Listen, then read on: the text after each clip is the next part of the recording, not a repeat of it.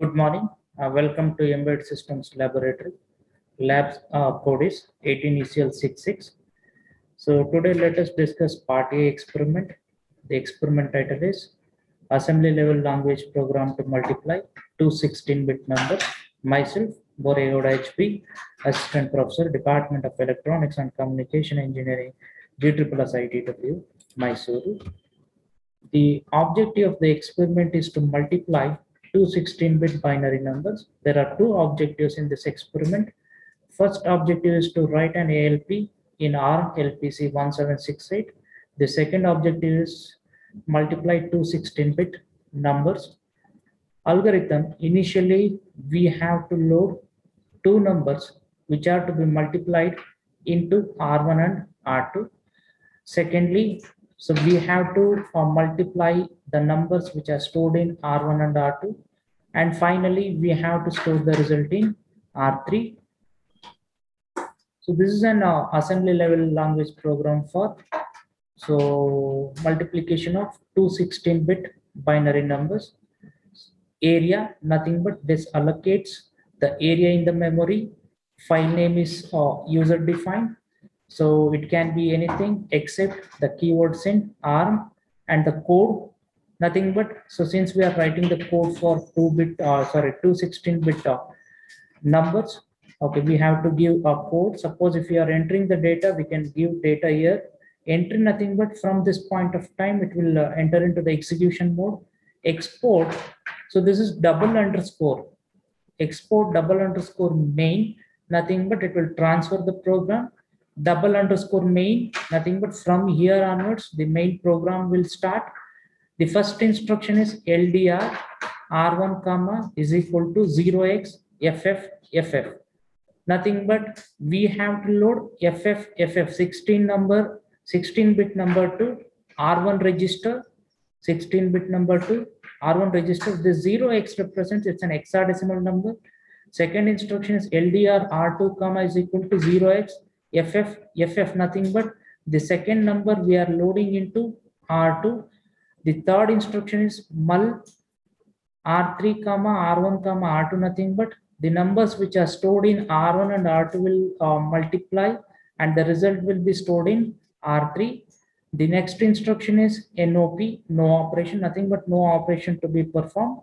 Next is stop execution and end of it. So this is the ALP, and this is the results screenshots. See this. So for R1, number 1 is stored or loaded into R1, and see the R2, the second number is loaded. R3 is, so the multiplication result of the number which is stored in R1 and R2 is in R3. We can verify these results manually by using the calculator.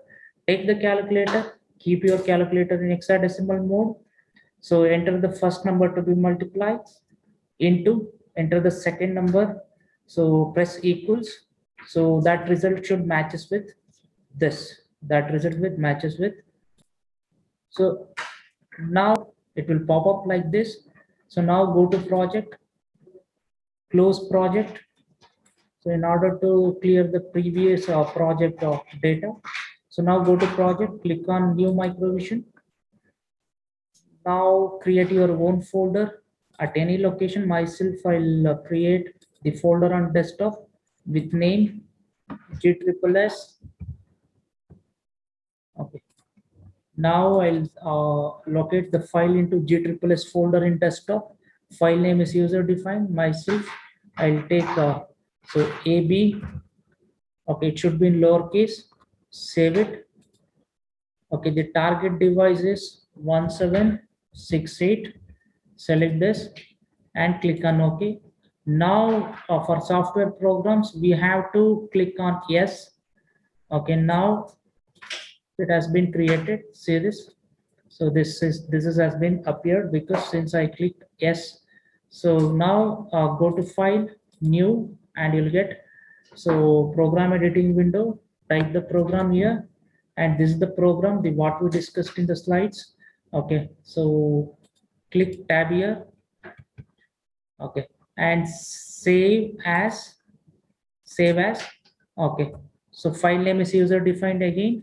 So I'll give it as al.s with file extension. Yes, I am saving because it's an assembly level language program. If it is in C, so we could have saved with kl.c. Since it's an ALP assembly level language program, I'll save with file extension .s.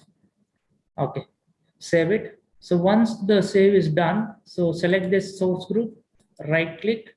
So select the third option, add existing files to the group, source group. Select this. Okay, add the assembly language file. Okay, so no files are appearing here. So file type should be ASM source file. Okay, so my ASM source type file is kl.s. Add. Now it has been appeared here. So below the source group. So observe here. So now translate it. So go to project, translate. Okay. So it is compiled with 0 errors and 0 warnings. So no problem. Now go to project. So click on build target. So now see this, there are 2 errors, nothing but we have to comment for few lines in the startup file. So double click on this. So scroll down, scroll down, scroll down. Okay, here, so LDR R0, comma system INCT. So we have to make this as comment, nothing but we have to enter semicolon. Now it has become comment. Okay, and then this one also. Okay, import this line also, and then this BLX also. 3 lines are commented now. Scroll down till the end. So now here we have to make import and export lines as comment. So enter semicolon here, enter semicolon, save it. Okay, so now go to project and build target again. So now 0 errors and the 0 warnings. Nothing but now we can start the simulation. So go to debug, start the debug session, click on that, click on OK. Okay, it will pop up like this. Okay, this is an execution window. So this is the icon which is used for step-by-step execution, and this is the icon which is used for execution in one go. I'll go step by step. I'll click on this. Okay, and I'll click again. See this? It's right now. It's in LDR R1 line. Okay, so I'll click this. So after the execution of this line, see this, R1 is loaded with FF. That is what we are given in the program. So the second step is, so the R2 must be loaded with FF value, and click again. So see this. So now the result has been stored in R3. If you want to verify this result with, so the calculator result, you can verify it. If both are matches, so we can say that we got the output. So perfectly, we got the output perfectly. This is the way of the verifying.